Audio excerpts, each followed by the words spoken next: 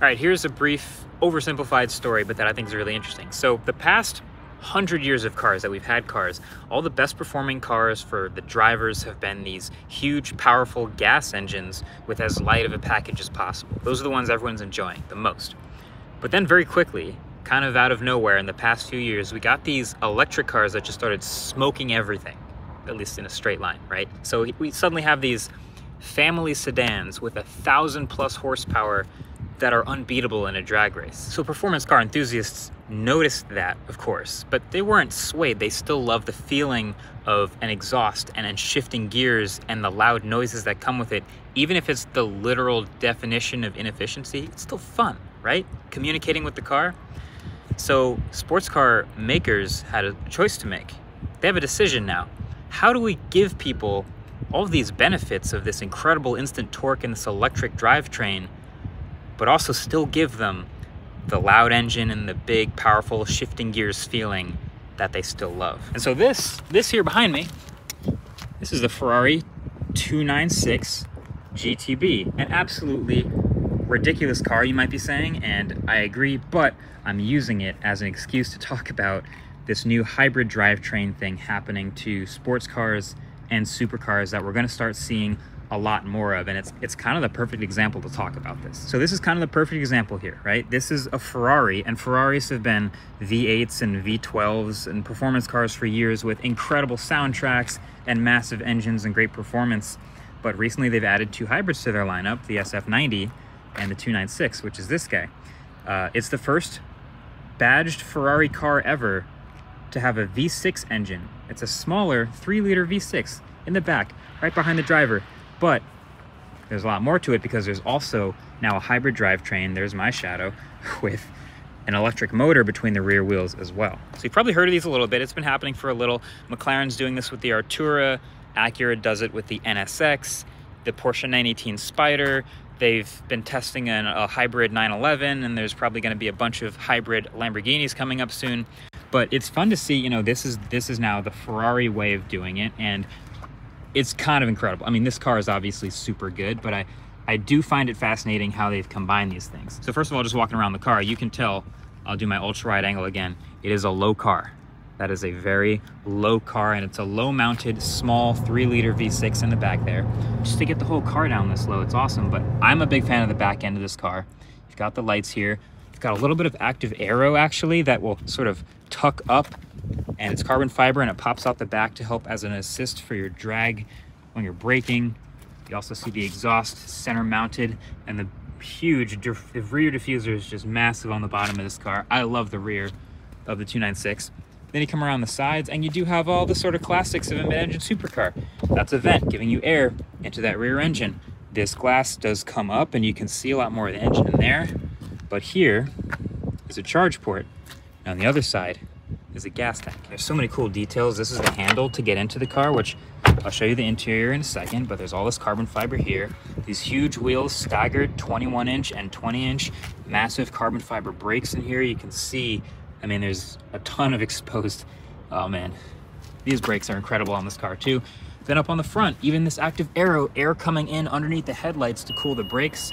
It's gonna blink because I'm walking away, but a little bit more active aero and sliding under the front of the car, which is actually different from the SF90 because you get a real front trunk. So here's the key, and it's a little bit of a cube, and I kind of think it's cool because there's a spot in the car to mount it, but double tap the front here, and one of the advantages of a mid-engine car, I guess you could say, there is a actually really generously sized front trunk. That's good for 2 duffel bags, not 1. 2 duffel bags. But let me not get carried away. I could talk about the aesthetics all day. This is a red Ferrari after all, but let me talk a little bit more about the drivetrain. We got to get inside. So here it is. This is how you get into the driver's seat.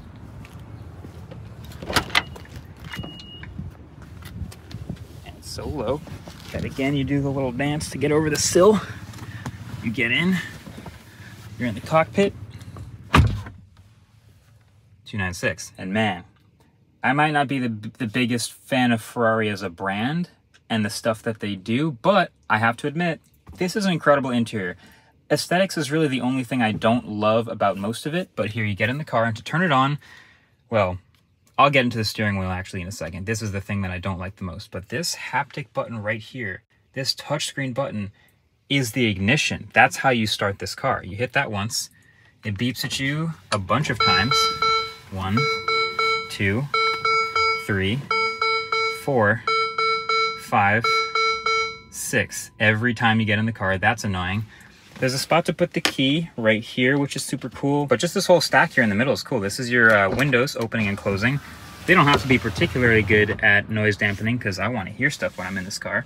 There's your gears, at least for your automatic versus manual, your reverse gear. Also, huge carbon fiber paddle shifters.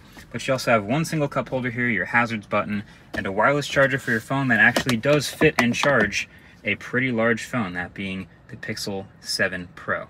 Pretty sweet there. Not super visible as far as navigation, but I'll give it a pass. It's a supercar. And then this just feels like a cockpit. Everything is pretty minimal, and this is where it starts to fall apart because I'm not a fan of haptic buttons here, haptic buttons over here, and then tons of haptic buttons to navigate through the menus and the UI. Baffling choice to me. I think they just wanted to make it feel sort of like a race car, and they did a lot of stuff here. Obviously, you still have the switches, and there are still hard switches here for some stuff, but like, the blinkers on the steering wheel, fine, real buttons. These aren't real. And then when you switch your drive modes, even these are touchscreen buttons. I just think in general, cars should have physical switches for things that you're going to do more than a few times while driving, especially climate controls. So I think that was a bit of a miss. They do that in the SF92, but it still does feel like a cockpit, and I'm a fan of the overall feel of the things that point towards me. Materials, leather, carbon fiber. There's really adjustable seats. These are actually, there aren't the carbon fiber bucket seats or anything, but they are power adjustable, which is cool. Having the stuff in the middle by the driver, it feels like a cockpit in here. But I'm gonna hit this start button one more time because it's gonna fire up the car itself. I'm gonna go into race mode, so it turns the engine on itself. And you can hear that little baby V6. That's not bad. It sounds a lot better than a lot of other V6s I've heard.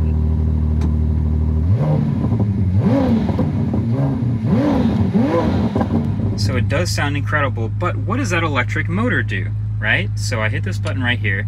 You can see the other modes, and I'm gonna go E-Drive. The engine turns off. We're in fully automatic single gear of just electric motor driving, and now it's silent. You can go up to about 15 miles on a charge in the electric only mode and up to about 80 miles an hour. It doesn't sound like much. It's honestly a pretty small amount. It's only a 7.45 kilowatt hour battery right behind me. But imagine this. You're the neighbor with the red Ferrari, right? Kind of obnoxious, but at least so you don't make them mad when you wake up in the morning. When you pull out of your garage, you go into E-Drive mode, and you don't wake anybody up at this crazy hour with your loud car. You drive away perfectly silently. You drive through the residential streets. It's a quiet car. It doesn't drive too much attention because it's not loud and exhaust and fumes and pops and burbles. And then you get to the highway. Then you start your commute. Then you hit that button. Then you do your thing. That, I think, is the real point, at least a little bit more advantageous to me than the other performance gains of the electric motors in this car, which is to fill in the gaps in torque when you're shifting gears. Really, when you start to accelerate, the initial shove comes from the electric motor, and then the engine builds power and the turbos, of course, spool up, you get all your boost, but it's feeling a little bit more responsive, like the instant torque that comes from an electric engine, electric motor. So there are several ways to charge this small electric battery. One of them, as you can see the switches in the door right here, is going to be the gas tank or the electric. I'm going to pop that open and do the getting out the car dance. And you can see this popped open. And this is just a trickle charger for slowly filling up this car. It's not a normal charger that you'd see in, you know, other electric cars. It's just for trickle charging. And of course, if you plug it into a 110 volt outlet, it'll charge relatively quickly. The other way to charge it is just by driving the car. The engine will feed energy into the electric battery when you're braking, when you're driving. If you want to fill it up the fastest, you put it in qualifying mode, and that's when it's going to give you as much regen as possible to add boost when you're driving in a high performance way. But that's what's happening in this drivetrain, and that's what the Ferrari 296 is made of. Every car company is going to have to figure out their own way of doing this when they add their electrification of their high-end cars. I loved the Acura NSX. Their Type S, when we had it here, it was right before the autofocus channel started, but that might be the most planted, best feeling drive. It's not as fast, but the best feeling drive of a hybrid supercar I've ever felt. It was all-wheel drive. This one is throwing down a combined nearly 900 horsepower just to the rear wheels. So it's about 650 horsepower just from the engine, and then another 150 horsepower or so just from the electric motor. But it's rear wheel drive. So electric cars, I keep talking about them on this channel and how there's certain things that they're really good at. And I think, well, we've noticed the electric muscle cars, which are just big and heavy, and batteries are heavy, and that's fine. But these muscle cars that are just incredible in a straight line, that's been great for electric.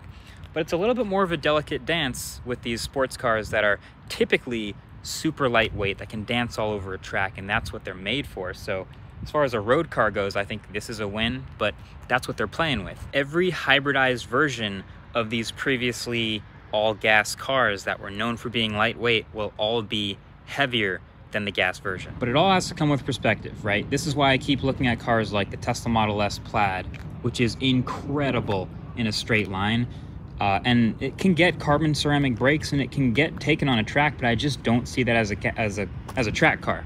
It's a four-door sedan that happens to be incredibly powerful. But this, and the way they've balanced the additional weight and they've put it in a spot that makes a lot of sense and weighted things properly, the steering is incredibly responsive. The brakes are still more than enough for stopping this car. Like, this is a well-done hybrid, and I'm a really big fan of it, to be honest. So, you know, it started with the Holy Trinity, which was the LaFerrari, the Porsche 918 Spyder, and the McLaren P1. Loving these hybrid systems in million-dollar cars is great, but now we're actually going to start to see them in regular, everyday, not everyday. I mean, this is a $444,000 spec behind me, but in more of the high-end performance car territory, we're going to start seeing the electrification of them, not just becoming pure EVs, but becoming electrified just like this. And I think that's cool. I would say that the electric drive, leaving your house and not disturbing your neighbors in residential areas part of the electric is actually just as important as the performance benefits that come from the electric motors filling in the torque gaps and waiting for the turbos to spool. But that's just me. Also, this is an incredibly fun review. I got to drive this car for a few days, and I don't want to give it back, but I'll give it back. Okay, thanks for watching. See you guys in the next one. Peace.